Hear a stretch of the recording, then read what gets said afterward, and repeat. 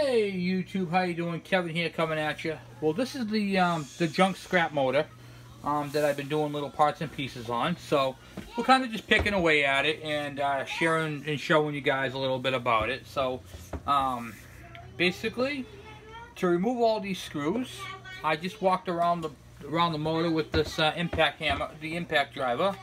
You stick it on there and you whack them. I've loosened them all up. If you look at my other videos, I have one that shows you how to remove the magneto.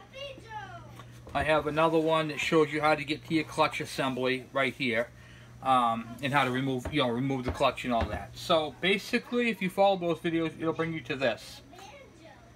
Basically a stripped down version. So a couple of things. To remove this gear right here that's set back, there's a little tab. You got to take a screwdriver and a hammer, and you basically put it on there and you tap and you bang up the little tab. Okay, let me see if I can get you guys a little bigger here. Alright, there's a little tab in there. So I already loosened it for the video, but it looks like this right here, and it's just folded over. That's it. Just fold it over, and it locks the nut so the lock can't back out. And then you can just pull your gear off. There's nothing exciting about that. And that's what your gear looks like. This gear right here drives the clutch drum. And then you have your key. There's a flywheel key in there. Right there. Half moon. And then you have, you're at your crankshaft seal. So you have a crankshaft seal right here. That's one you replace. And then your other crankshaft seal is right on the back side here. Right in back of your magneto plate. And those are your crank seals. Now, there's no gasket on the two halves. It's machined together, so there's no gasket. It's just machined together. On this part right here, there's supposed to be a little tube in here with an O-ring. You're going to want to make sure you check your O-rings and before you reassemble them.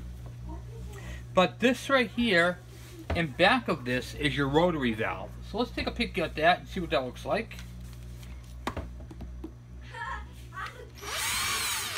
Once again, I already walked around it and loosened up all the bolts for the video. That way I didn't have to fight with it. But I did not take it apart.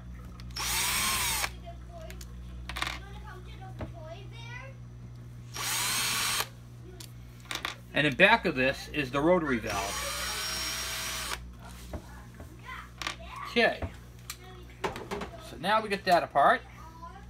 Or off. See if we can get a screwdriver in there to wedge it out. Just using there we go. The O-ring is broken and it's sandwiched down. So this right here could have been an air leak. And then there's this right here. You can see that little tube? That's your oil injection tube. So here's your intake right here, where your fuel and air come through, right through here, where your carburetor mounts on the outside. And then you have your oil line that comes off your oil pump and over to that little tube on the other side. Where are you? There we go. On that tube right there. And that shoots your oil in. And there's the little jet. And that, it's not that diameter of the thing. It's like a little, it's crimped down. There's like a little orifice in there and it sprays it in. So that's where that is. That's your intake cover. I'm going to actually shrink you guys down a little bit more so you guys can get a better view. So give me a second here. Okay. Got you on my tripod. A trusty tripod. Okay. And then now you can see your rotary valve. That's what it looks like. It's just a disc. So when you rotate, see right here? Now the engine spins counterclockwise. So clockwise would be this way, so it goes this way. So from right here to right here is your intake stroke. Then it closes off the valve and pushes upward and compresses all of it in there, and then it fires and starts the whole cycle over again. And that's how it works. So that's, actually that was backwards, it goes this way. Sorry. Alright, so your stroke right here, let's see, this would be clockwise, it'd be counterclockwise. Yeah, just like that, yep. And you can see how it's doing it. Right there, boom. And it fires just like that, bang.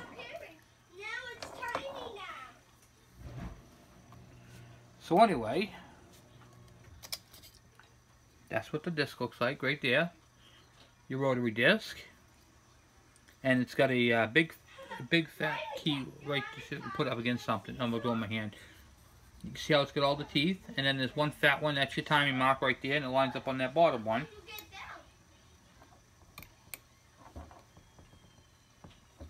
Okay, that doesn't come off until you take that ring off.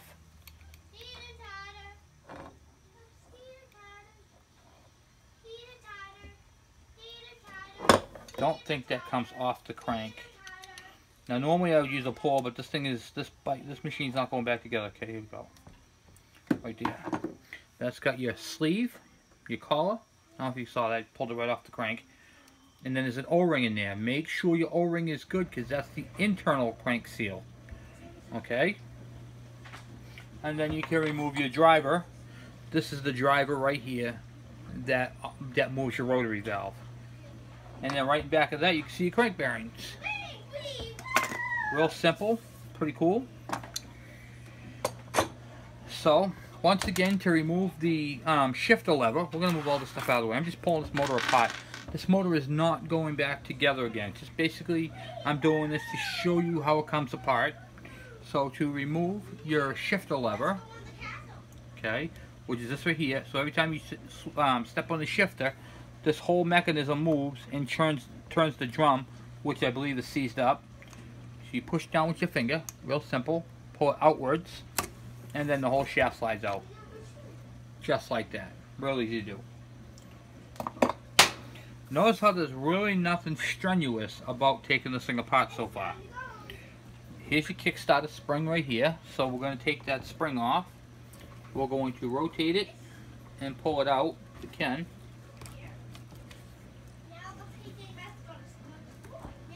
Pulling out the middle.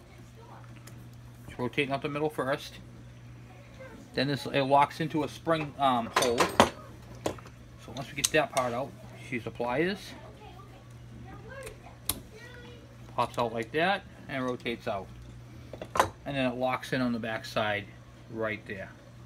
Okay? And that takes care of the spring.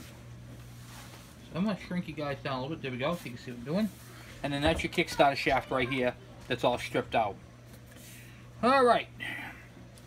This is the little pin right here that goes on in the hole in the crank that drives your driver. So this pin right here goes inside here, like, I don't know if you can see this or not. There's the pin, and it goes in that groove right there to drive the shaft there. So we got that off, the pin. We're going to rotate the motor to the other side. And let's talk about your neutral safety light. That's right here. Some of you guys replaced your bulbs. Some of you guys said, hey, geez, you know what? I can't get my my light to come on. When I put it in neutral, the light doesn't come on. And I'm going to show you why that is.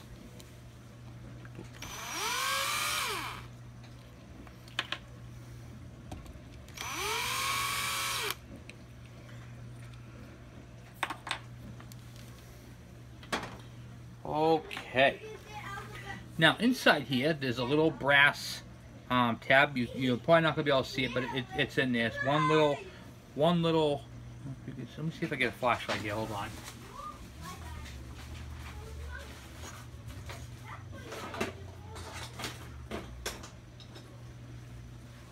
No, I thought I had a flashlight handy, but I don't. Oh yeah, I do. Right here. Stand corrected. Okay.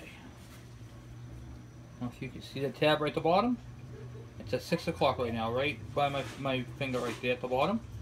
That's your contact right there. And then on the motor, here's the little tab right here. And every time that drum turns to a different gear, this rotates. So when it rotates, like that, oh, your drum doesn't move. Now it's not going to line up with the pin and make the ground connection. And then it goes to all the different gears.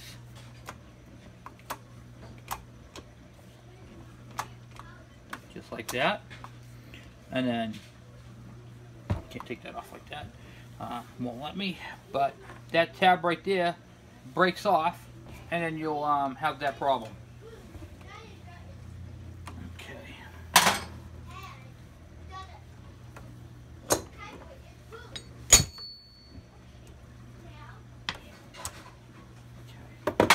Love that impact hammer. Makes quick and easy work of it. And when we pull the screw off, show you this.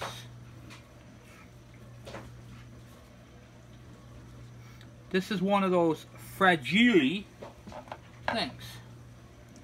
Here's the part that's important. The timing of it. Okay, I don't know if you can see it now, so I'm going to put some light on the situation. Right there.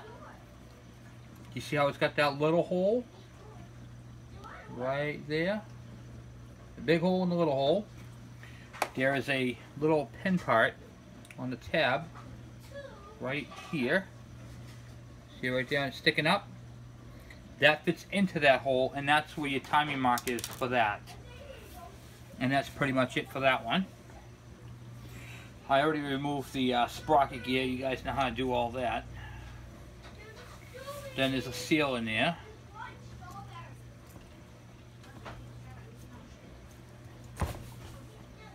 Just a collar, a sleeve that rides on the seal and the bearing. Okay. And then what we're going to do, we're going to slide this stuff down and we're going to zap out some screws.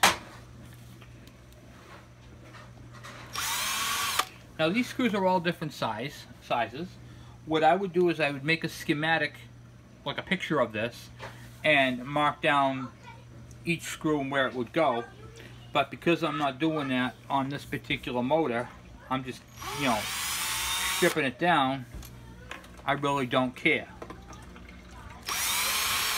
And the other thing I would do too, a couple of tips for you. Make that schematic like I did in the clutch video to show you guys where your screws go.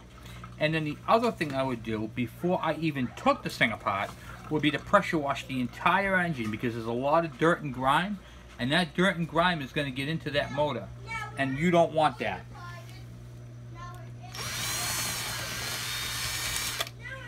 This is probably going to be a two-part video, just because there's so much to it. But if I can do it less, then I will. Do one part tonight and do another part another night. This is all different length screws.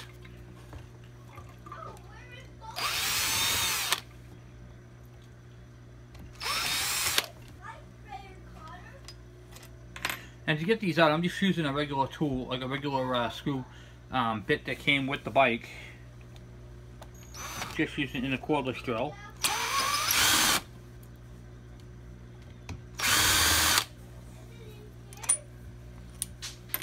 Like I said, I already went around with the impact hammer and loosened them all up.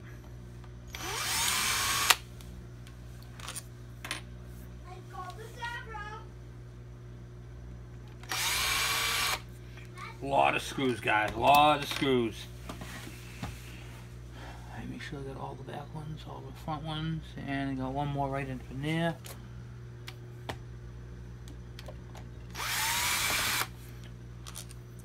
Now, like you, I've never had one of these big, these motors completely torn apart. Never really had to, but luckily for me, all my Kickstarter shafts were in good shape. However, this one is not. So, we're going to take a look and see what's needed to strip this thing down and take it apart. That's a ground screw up there. It doesn't go all the way through. Looks like I have all the screws out that are necessary for disassembly. Okay. Alright, so there's no gaskets on these. It's just a press fit. But these press fits can be really tight together. So, just going to tap on it in a few spots and take a look.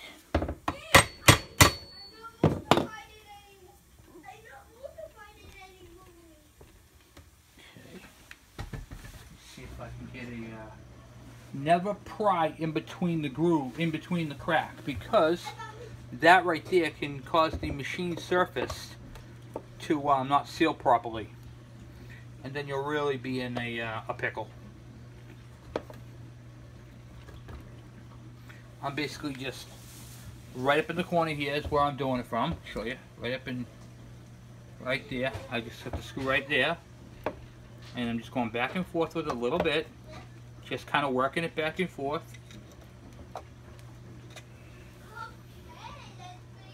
Like I said, there's no gaskets on these. There's dowel pins and all that. And you're just going to be very gentle, very carefully. Don't cram it in there. Kind of work it back and forth a little bit. It's into bearings and stuff like that, so we're going to have to do that. Work it back and forth a little bit.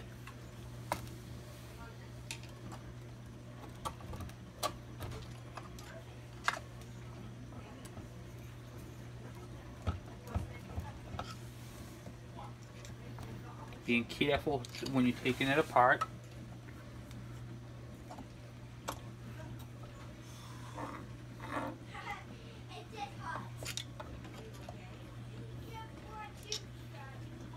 Okay.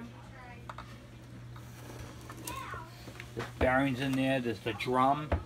Oh, you know what we gotta do? We gotta take this piece right here off. Forgot about the detent on that drum. You must remove that detent or you ain't getting it apart. This little plug up top here that does the drum. I literally forgot all about that.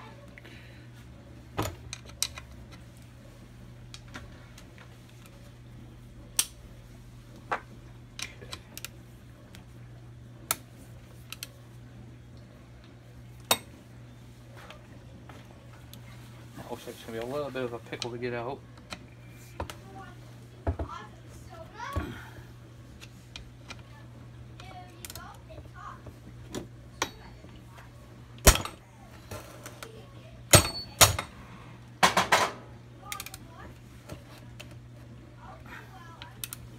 Alright, I got this on the floor real quick.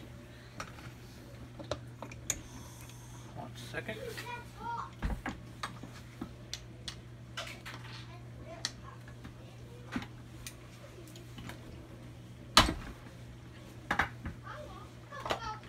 Okay.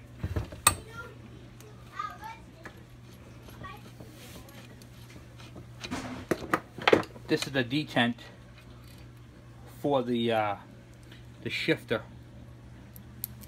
You want to make sure you take that out. Make sure you guys see what I'm doing here. Okay. And we should be pulling that shaft piece out as well.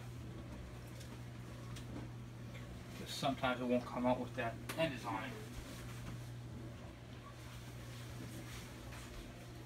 Just kind of one of those bugaboos.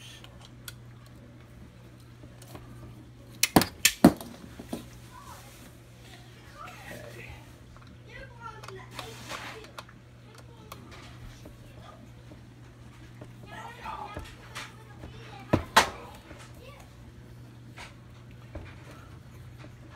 This is the shifter drum.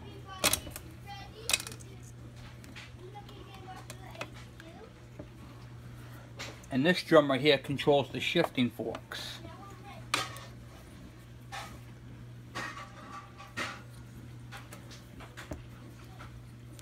And boy, is it in there. I think they use Loctite or something on this one.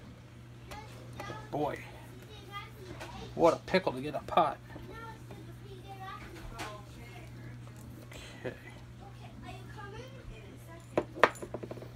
Alright, so you get your retainer. You get these 5 pins, one for each gear.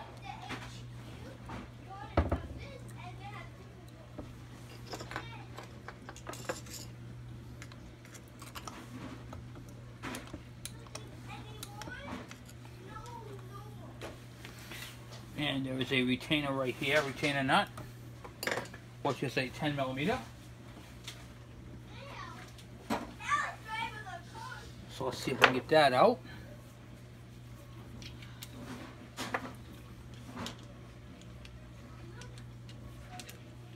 That out, and then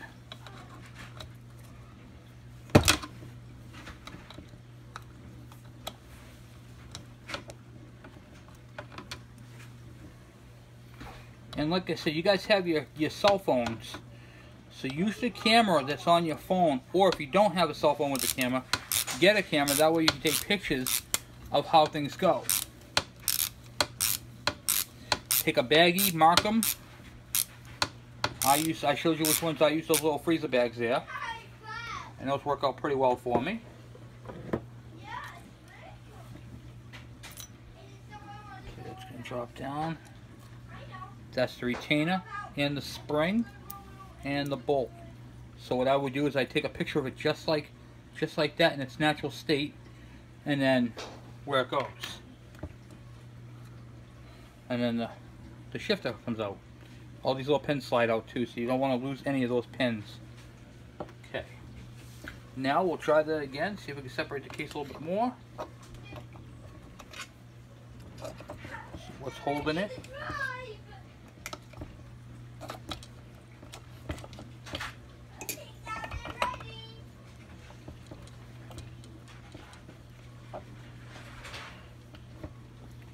Don't think there's really much holding it in right now.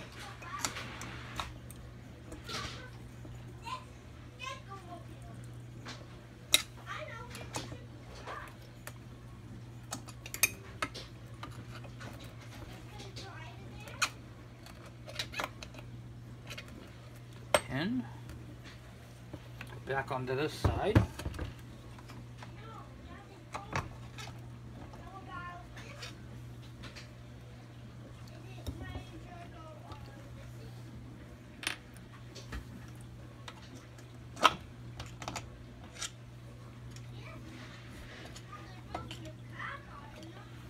Looks like it's stuck on the crankshaft.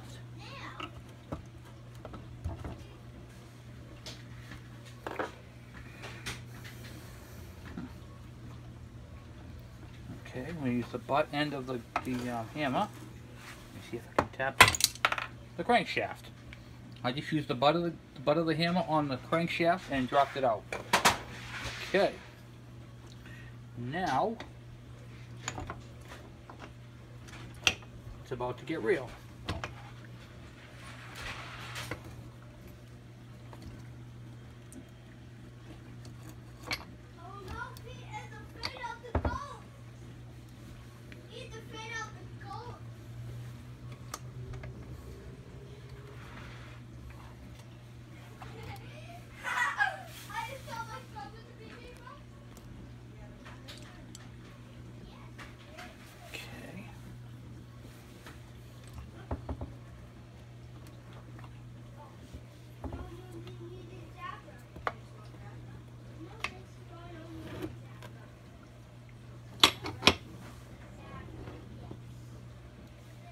Okay, this is the ball right here that goes on the other end of the detent. Right there, so if you're ever wondering where that big giant marble goes, that big giant ball, that's where it goes. Okay, so now we're going to look right here, and you can see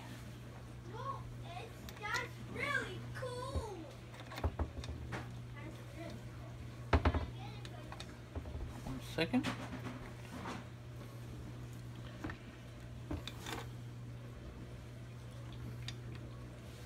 Okay, now you can see your transmission. Let me see if I can get my light to show you a little bit better. Okay, so now you have your 5 gears on this one and on this one. This is your shifting drum right here. This changes and moves the arms. There we go. So here's the drum. You can see it moving the gears in and out. And that's the shifter. Now, the drum, these are called forks. They ride on these little pins, and these pins fit into grooves right on your shifter drum. Pretty cool, real basic, real simple.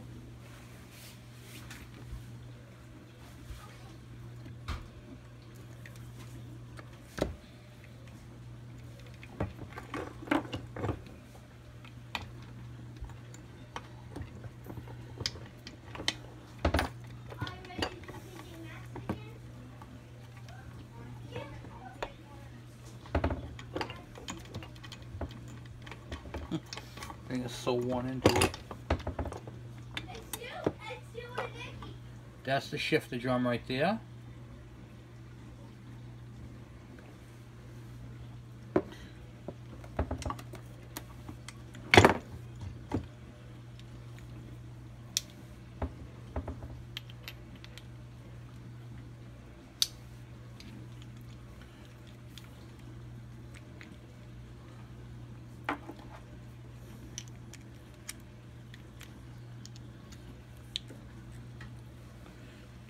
And that right there is what your transmission looks like.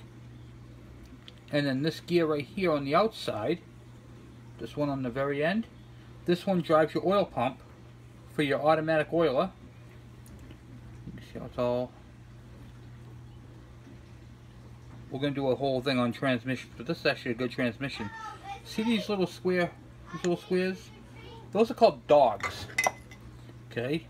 And if you don't use your clutch and you grind your gears, these edges, these nice crisp sharp edges will become worn off, will become rounded, and when they do, your transmission will slip in and out of gear. That's what causes that. A lot of people don't realize that. So that, my friends, is how you can see transmission gears slipping back and forth. Nice positive mesh, and that's how that is. Okay. So I figured I'd show you a transmission in its current state. I feel like I'm a dissecting doctor here. Okay, so we get that. Top here. Pretty cool. And that's the inside of the case. Now, there's a ball bearing, which I just dropped. The ball bearing goes inside the brass fitting. On the other side of this brass fitting is a little plug on this one, but sometimes there's a screw there. That's for your shaft play. Okay, if your gears aren't quite meshing properly, it would probably be that that setting. It's a factory setting, you know, factory done, and that's how that is. Not sure what this piece is. Oh, it's for your shifter. It's for your starter right there. That's for your starter where the thing lands on. So when you stopper. This is your stopper for your Kickstarter. That's supposed to be tight. It's supposed to be in there tight. And then when you kickstart it and the Kickstarter stops, that's the stop for your Kickstarter right there. So if you have a Kickstarter that goes all the way around, that's probably the part that's not working properly. Okay. Then we have this gear right here that's inside the bearing. You see that one right there? That one rides on that outside gear I showed you that drives your oil pump. Now here's something you guys probably didn't know about these. There is a gear that you can put on here, on the other end of your shaft for your oiler. And then this little tube just goes upright where that rubber plug is. That's where your tachometer drive would go. So if you wanted to use a mechanical 2-gauge tachometer like you would find in like your KE175s or your 125s, you can use that gear on here with the shaft, and it's got a little worm gear and it rides on it right in here, and you'll be able to use a mechanical tachometer. Pretty cool. And then the part that I wanted to show you is that's how you get to your Kickstarter shaft. So let me put this back together in its natural state. I think the spring is broken, missing. Nope, it's in there. Okay, cool. All right, so I'm gonna show you guys how your Kickstarter works. So basically, it's on free spin. Okay, oh, I gotta put it back together again. Hold on.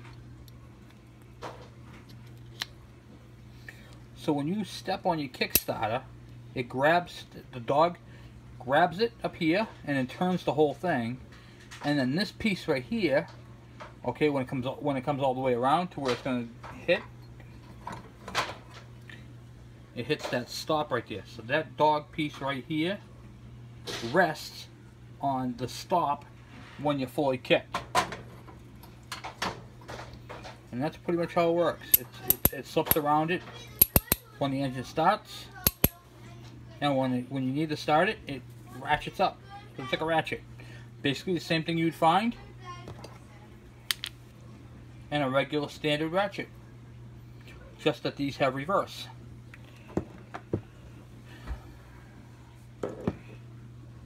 This right here is your spring keeper, your bearing keeper. So you would undo that right there, and you can press out the bearings. This bearing presses out the other way. So this one comes into the case. This one gets pressed out of the case. We don't care about that though. We're not going to do that. Here's your crankshaft bearing right here. If you want to replace your crankshaft bearings, right there.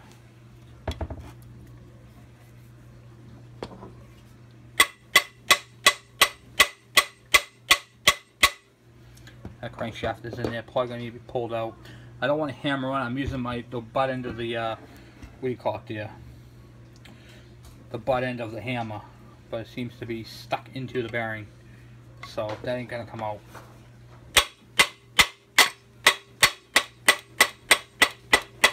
Yeah, not coming out. Might be moving a little bit, but I don't see it moving. But anyway, that's how you get the crankshaft out. You pull it, get a puller and pull it out, which I probably will do. Actually, let me try one more thing. See if I can put a nut on it and then tap on it.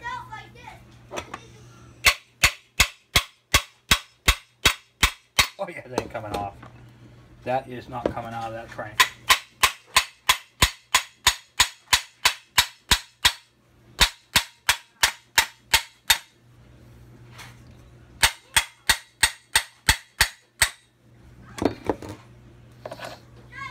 Really boogered up. Never ever bang on a crankshaft threads, because you can screw them up.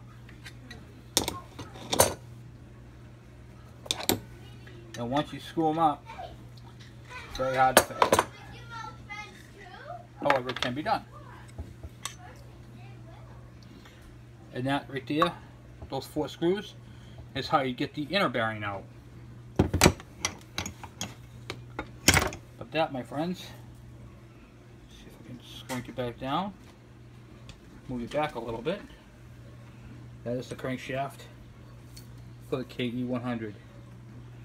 And you can see the pin right there. So they would remove the bearing, press out the pin, it would break up the 2 halves. There's a thrust washer on each side of the crank, and then you get your connecting rod.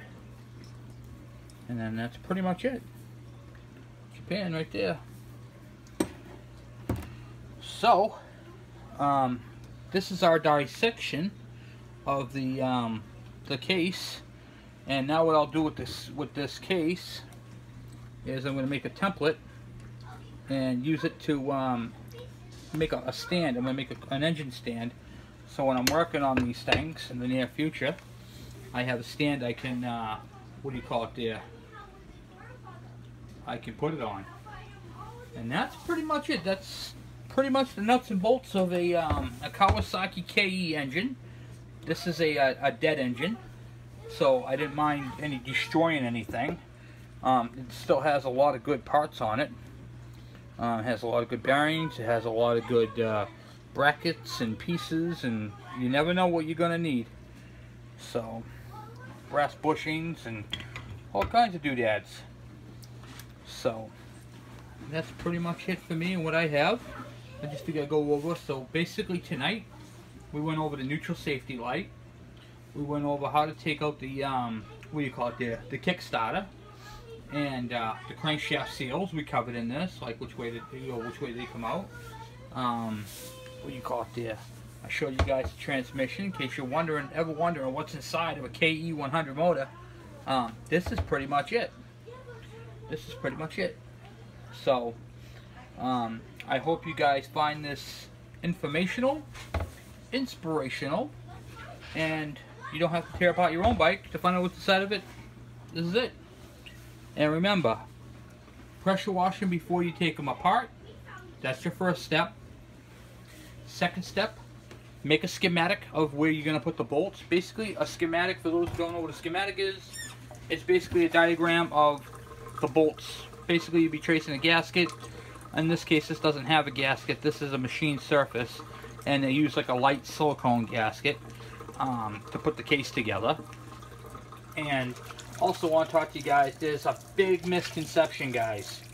A big misconception. I'm going to hammer that out right now for you guys. Okay. On the motor, on the front side of the motor, it has a plug up top. Okay. On the very top. That's the, where is it? It's on the side cover. It's on the clutch cover. Sorry. On the clutch cover, it has a plug up top, a black plug, and it says oil. And then down bottom on that same cover, it says oil level. And then people hear oil injection and they've been putting straight gas in their engine. I want to show you guys this. Perfect example of this right here. Okay, actually I'm going to move you back a little bit and raise you up so you guys can see what I'm talking about. Because you guys need to see this.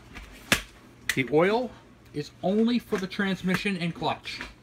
That's it. The engine oil, the oil that you put in there, the 10W40, does not lubricate the crankshaft at all. So, I don't know if you can see that now. Here we go, right here. Okay, the crankshaft that sits right in here is completely sealed all the way around.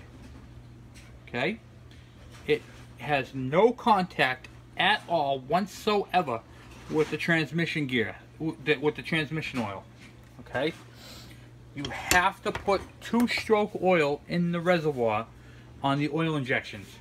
If you take your oil injection off and you block it, then you simply mix your oil and fuel together in the main tank and then plug up the little what do you call it there, the oiler, the automatic oil tube, the office.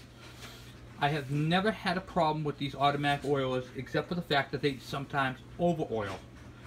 They do not under oil, they over oil. So if that's their only fault, I'll take it. I have never lost a motor due to a bad oiler. I have flooded out an engine because of a bad oiler, but never ever ever ever ever ever ever ever ever lost an engine because of a bad oiler. And that goes for Kawasaki, Honda, and Suzuki. And I've never ran a Yamaha with it. So you can see right here the crankshaft, crankcase, okay, is completely sealed from top to bottom with absolutely positively no oil from the transmission. Okay, I just wanted to share that with you guys so you guys could see it, understand it, and know it. And that is pretty much all I have for tonight for the Kawasaki KE100. This covers the Kawasaki KM100, the KD100, the KD80, the MC190, the MC100. This covers the what do you call it, Trail Boss, except for the 10-speed. I say that, but the transmission's the same, just that the output shaft is different and it goes into a gear reduction box, a splitter box. So there's not 10 gears in there. You get your regular standard, you know, well, there's 10 gears in there, high and lows, but in your 10-speed transmission, you still have the same gear ratio, same gearbox. And everything is the same as in here. All the 10-speed part is on the side cover where the chain is. So that's what gives you 10-speed. And that is pretty much it, guys. That's all I have for you. So thank you for watching. Please subscribe. If you have any questions or comments, by all means, send them my way. This is what's inside the KE100 motor. This is how you would get to your Kickstarter shaft. This is how you would change your crankshaft seals. This is how you would get to your what do you call it, rotary valve for modification. This is how, or just replacement. This is how you would get your crankshaft out. Fix any gears that are slip, you know, that are jumping out of gear. And this is what do you call it? Let me make sure I got this right. Kickstarter. This is how you would get to your neutral safety light. Kickstarter, crankshaft seals. I covered a lot in this video. And transmission jumping out of gears. Basically, I want to just touch on that real quick.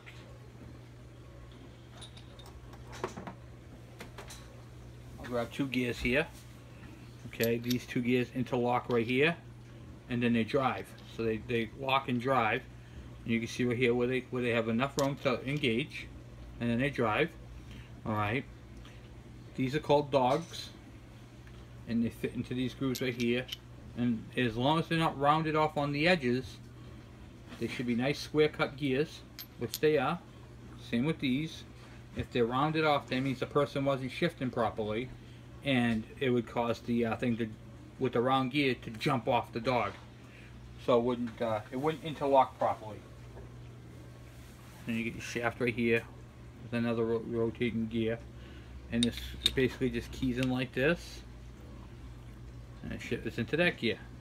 See, now it's driving this one right here. Now it's turning the whole shaft, and then when it slips up, now that gear is back in neutral, and now it's driving this gear. See? They just slide right on the shaft, and that's pretty much it. And then this gear that's built onto it is the main gear, and this is your this is where your clutch would be, all right on the driven shaft.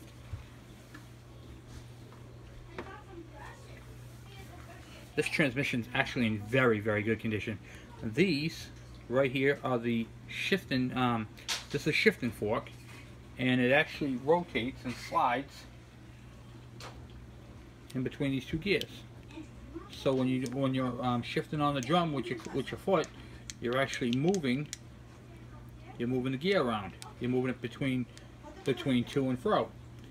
So every time you change your gear with your shifter, you're rotating this here drum. This drum, everything fits into like a key, and when it rotates around, you'll see it goes into a it moves over. See right there where it moved over, and that's what it does. It shifts. It shifts gear. Moves over that way, or moves up over that way, and that's how your shifting forks go.